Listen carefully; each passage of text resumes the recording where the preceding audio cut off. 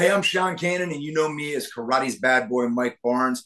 You're listening to Karate Fanatics, and if you're not, then your karate's a joke. What's going on, everybody? Karate Kid Fanatics back here again. Today's guest, Sean Kanan, Mike Barnes from Karate Kid 3, as well as Cobra Kai. Sean, thanks for joining us today. It is my pleasure, brother. Good to be back with you. Yeah, so, we were, talking this before we got on air, so is it true that you were supposed to get surgery before getting called for this season and you kind of just had to postpone your surgery? Yeah, I went to go see my surgeon and was going to schedule surgery, and I told him that I thought I was going to be doing season 6 of Cobra Kai, but I hadn't been asked yet. And he said, "Look, if I do the surgery, you're not going to do season 6 of Cobra Kai anytime soon."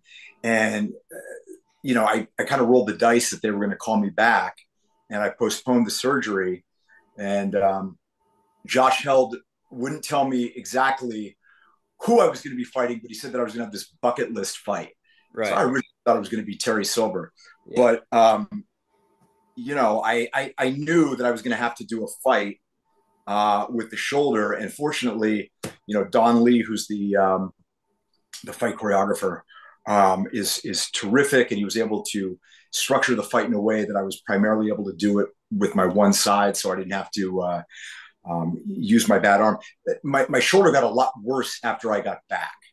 Right. So I was able to do the fight. You guys all saw it, but I couldn't do it now. There's no way I could do it now. Yeah. Yeah. So, before we get into the fight and some of your other cool stuff, what was it kind of like for you just to kind of get back into more of the fierce Mike Barnes character? You kind of did season 5, but more of, as Barnes even told, Daniel was just, you kind of got more. What was it like for you as an actor, kind of getting to go back sort of, to the well, it was a lot of fun to be able to, play the part of Mike Barnes that has that edge. Right. As an actor, that's one of the easier things for me to do, playing anger and menace and that sort of stuff. I mean, it's not real difficult, but it's a really critical part of this character, and I was glad that we got to bring some of that back. I think that Mike Barnes still has that toughness and that edge, but it now has a maturity to it that isn't that, sociopathic kid that we saw at 17, right? Which I like, and I'm glad that he's grown out of that. I ultimately don't think Mike Barnes is a bad guy. I think he's done some bad things as a kid, but a lot of people have. But I think that life has kind of knocked him around a little in these recent years, not the least of which is probably recently losing his wife after the fire of his furniture store. And I think the thing that seems to be, if I had to guess, on his mind forefront are two things. The first is continuing his redemption journey. And I think Mike agreeing to train the kids and help judge who goes to the Sakai Taikai is his way of saying to Daniel, I'm sorry for what I did. I want to do something for you, but he's going to do it on his own terms. Right. You know what I mean? Right. And, I asked the director and the writers when I was down there, when you first see Mike being introduced, I have that line where I say, I blew my chance. And I look over at Daniel and I asked if I could add the line, but I'm here to make sure that you don't make the same mistake. Taikai, but I blew my chance. I am here to ensure that you maximize yours.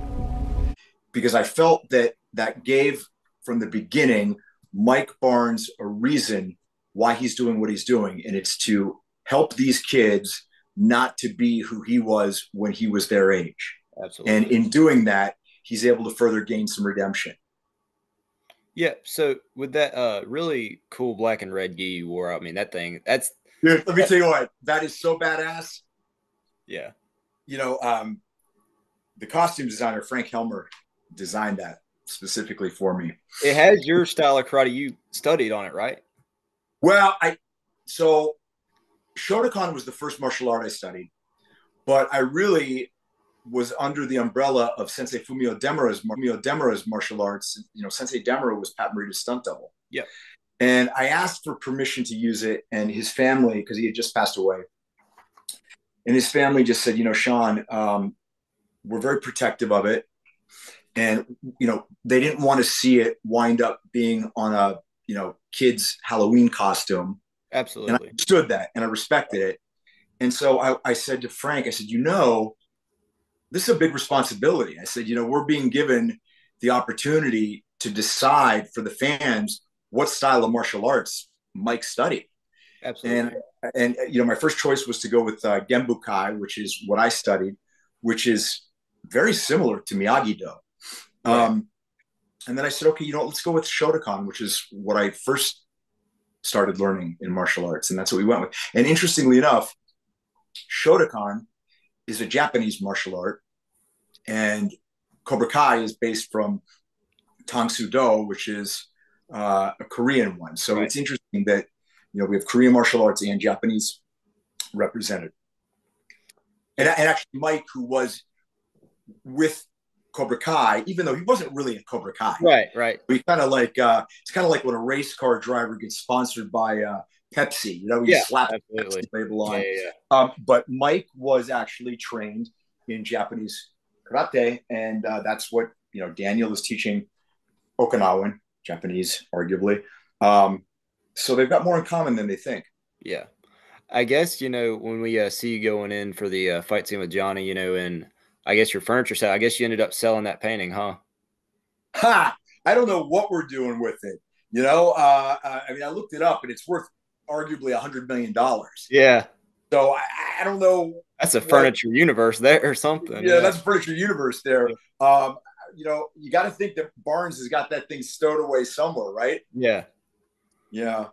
Yeah. So, going into, the fight scene with William Zabka, what was it like, to film that? And when did you find out that was, who you were going to have your fight scene with? Well, I found out, prior to going down to Atlanta, and I was excited. I mean, I know the fans have wanted it for quite a while. Billy's a terrific martial artist. The biggest challenge for me, apart from my shoulder, was, Billy's really busy during production. I mean, he was much more busy than I was. And so, I had lots of time to go and, rehearse the fight scene with the stuntmen.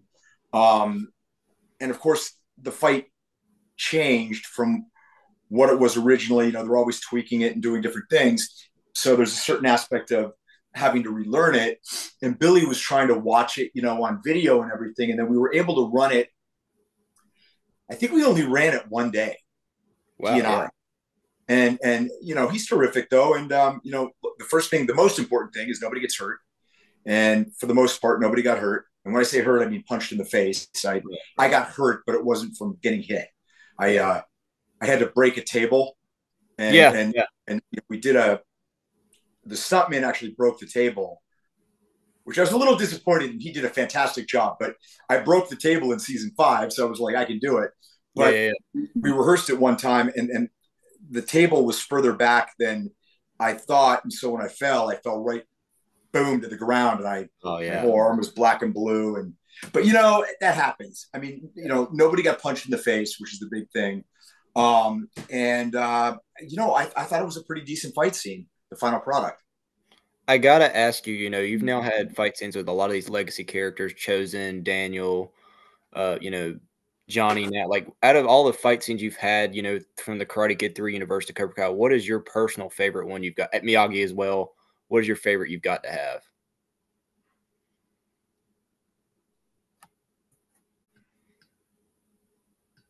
Well, I like different ones for different reasons. I mean, I like the All Valley tournament because, I mean, I was a guy that bought a ticket for the first 2 films. Right. And then there I am in the black gi at the All Valley tournament, and my name's the one at the top with Dan Bruce. I mean, it's just like a pinch me moment, right? And you've got hundreds and hundreds of extras applauding, and it was a big to do. Okay. And so, plus I got to beat the crap out of someone instead of getting the crap beat out of me. Absolutely. That was a big deal. So I like that for that reason. There I was fighting with the Karate Kid. Absolutely. I definitely did not like getting punched in the face with a book with Terry Silver. Yeah. You see it?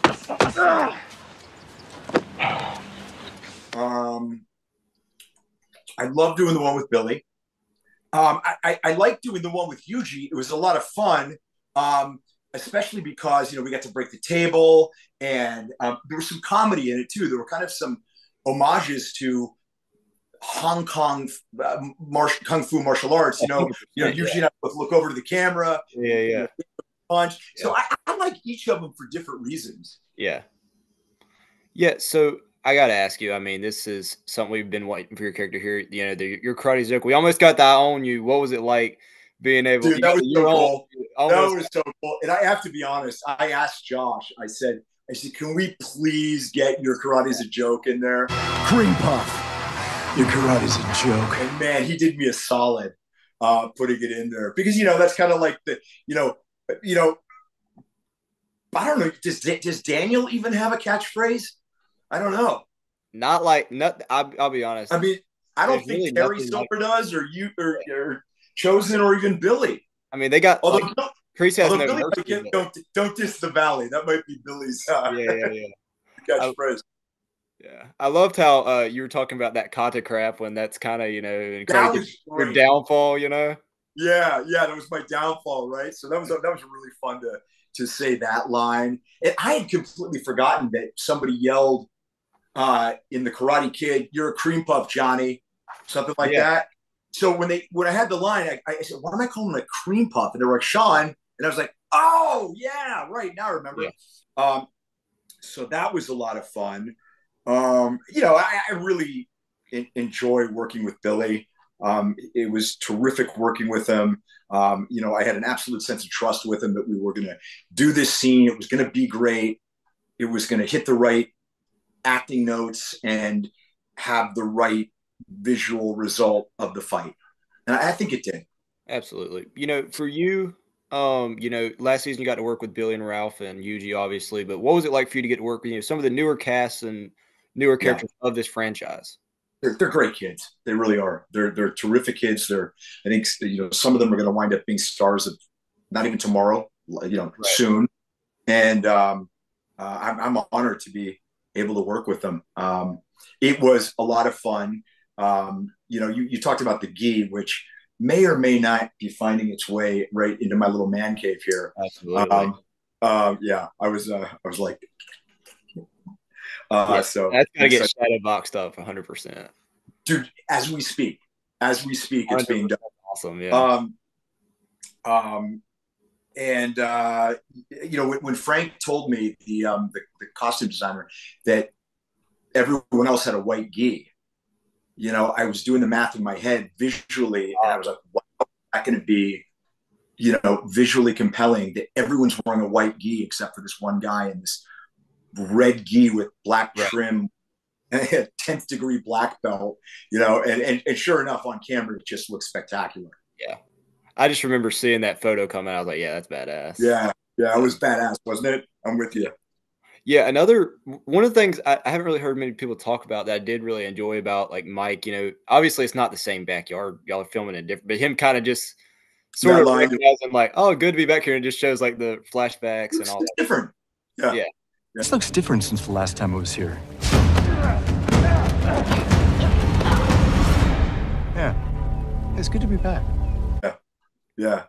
Well, me, I'm always trying to infuse humor where I can, and so that was a lot of fun. I mean, I didn't want it just to be Mike Barnes yelling at people, because that's a very one-note performance, and I didn't want to do that. And so, I was constantly looking for those little moments of humor through a combination of Mike's nostalgia and how he remembers it. I mean, Daniel was probably terrified.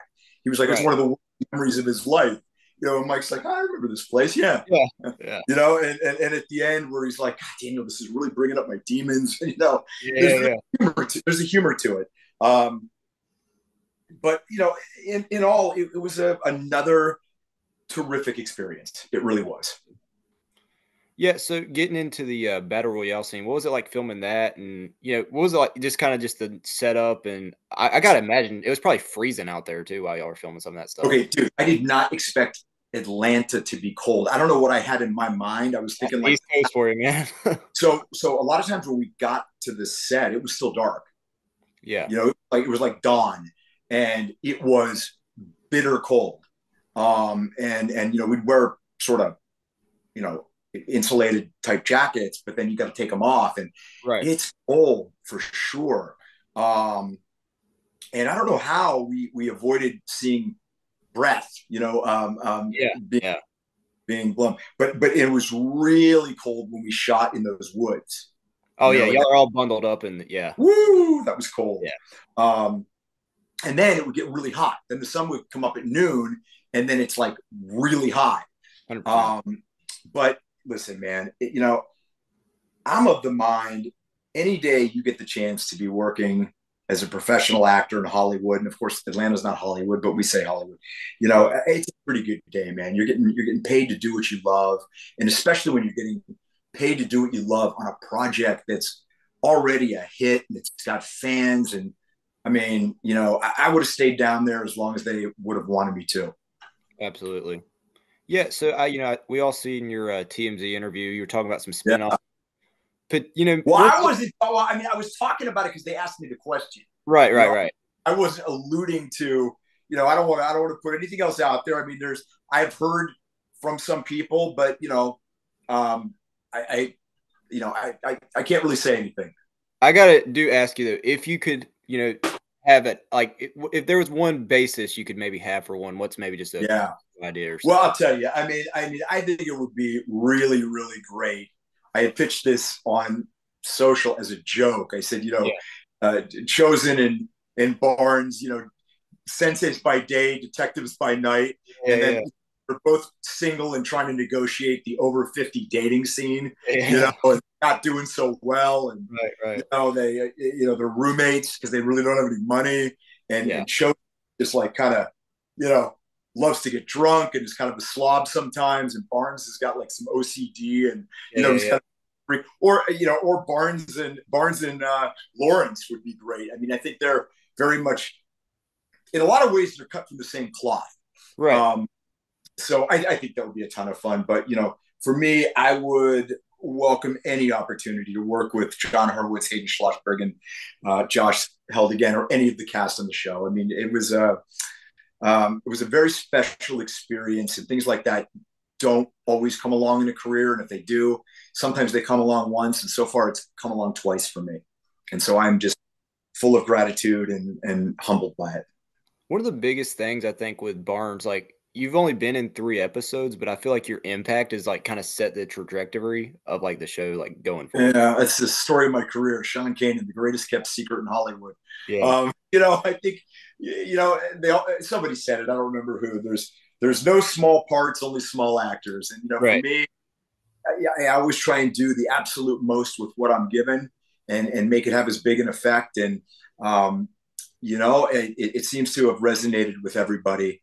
And again, I'm just thankful for it. I mean, would I have loved to have been in as many episodes as possible? Sure. But there's a lot of story to tell. And again, I'm just very appreciative that I was given an invitation to come back again for season 6. Have you got the opportunity to see the first 5 episodes yet? I've had the opportunity to see the first 5. I have seen the first 4. I have not watched the final 5. Like I said, I had surgery last week, and my life's been a little chaotic. But I'm absolutely going to watch that. I'm looking forward to what's coming out in November. I do got to ask you, because what do you think of the new Korean, Kim Sung-young's dojo with Kreese's kind of new role, and just kind of like the new students, as a viewer? I think it's really cool. I think it's a really interesting, I don't want to say a left turn. I mean, it's interesting to go back to the roots of where Kreese's and Silver's karate came from. Terrific martial artists, these Korean guys and girls. I mean, it's just like aerial ballet. Right. Prior to going to Atlanta, when I knew I was going to have a pretty significant fight scene, I started training privately, one-on-one, in Taekwondo, which I've never studied, because I wanted to just kind of increase my ability to do some different things. And, I didn't really get the chance to do anything super flashy in that fight, but I was working on some stuff that would have been a little less associated with Japanese karate and more with something like Taekwondo or Tang Soo Do. And it was a really good experience that got me interested in Korean martial arts. So for me, I'm really curious and interested to see how it progresses. Absolutely. Yeah, it's they're all, the cool thing about all them, they're all like legit martial artists too. So real legit, yeah. So it's like it's just, you can tell too sometimes, for sure. Yeah, you for sure you can, and you know they're really good actors too. I mean, you know, you're able to see that they're individual characters and that they've all got their, you know, wants and needs as characters, and you know they're constructing storylines where you're getting invested in them. Yeah, for sure. You know, what I got to ask you though, for you, what is your favorite part of the show that you have not been in? Like scene wise, or you know. Well, I think you mean like if I could, you mean something that's existing or like a fantasy scene? No, like it could be something that has happened or something you'd love to see. Okay, here's my fantasy scene. For some reason, Daniel is in an absolute jam and needs somebody to work the floor at the car dealership as a salesperson. And he saw Barnes doing something, and you know, he's like, oh my God, the guy's actually a pretty smooth talker. And Barnes becomes like his number one salesman, and now Daniel's got to contend with that. I thought that was kind of funny. It would have been a lot of fun to be in the episode when all the guys came back. All the Cobra Kai guys came back and went on the road trip, you know, with Rob Garrison. I mean, Barnes didn't know any of them. Right. So from a canon point of view, it didn't make sense. Right. But it would have been a lot of fun. Right. Gosh, that could have been an interesting introduction to Barnes too. It definitely would have been like they'd be like, who's this guy? He's at the bar, and he's a mystery guy at the bar who just helps him out in the fight. And then he and Johnny become buddies, and he introduces Daniel as his new buddy, and Daniel's like Mike fucking Barnes. Yeah. Mike fucking Barnes. Yeah. Another funny thing I think about this is like, how old is Kim Sung Young? You know, that dude, like, he was old back in Karate Kid 3, you know? Yeah, right? I don't know. He's kind of like, remember that character in Kill Bill who trained Uma Thurman? Yeah. You know, he's probably like 300 years old. He's got that Big Trouble in Little China mystical martial arts blood. Yeah, even though he's not Chinese, obviously. But yeah, I love it all. I think it's really, really cool. I think for the most part, it's gotten very good reviews. You know, it got a really nice review on Rotten Tomatoes, and I think it's going to be historic because, you know, they announced that it's the last season, and I think that it's probably going to prove people coming back, and some of them I've heard of, so I'm very excited about it. I mean, I think it's going to probably prove to be one of the most streamed events so far in history, if I had to guess. Yeah. Thank you again for joining us again. Totally my pleasure. Hey, if you get it, I'd like to send you a little care package of my new stuff. I got a bunch of cool, I love it, man. This is Your Karate's a Joke. I got some hats and sweatshirts and all that stuff. So if you give me your address, I'll get that out. A portion of the proceeds go to help USO, which is supporting our troops. Yeah, which I really do like that. I really respect you for doing that. Thank you, man. Your address, I'm gonna get that out. I'll do that as soon as we get off here, man. But like I said, appreciate you. I'll talk at you later, man. All right. Cream Puff. Your Karate's a joke.